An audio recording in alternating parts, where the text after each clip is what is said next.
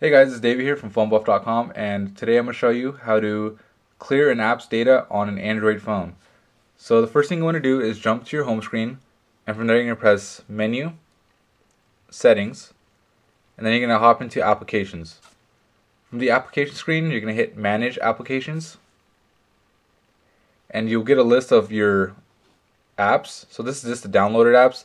In this case, I want to clear my browser's data. And by clearing the data, you're actually resetting the app. So all your settings, all your bookmarks, everything is going to be wiped clean to the way it was when you first got the phone.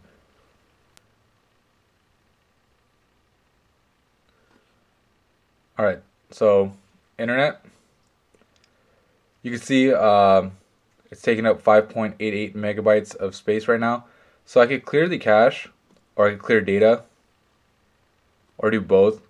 So clearing the data will, like it says right here, deletes all the application's data permanently, includes all files, settings, accounts, databases, and so on. So you want to make sure when you're doing this, you're completely fine with it being completely reset. It deletes literally all your settings. Go ahead and hit OK. And you can see now it's taking up 0 bytes. And that's it. This is David from PhoneBuff.com. Thank you for watching the video. And don't forget to visit PhoneBuff.com for more cell phone news, reviews, and how-tos.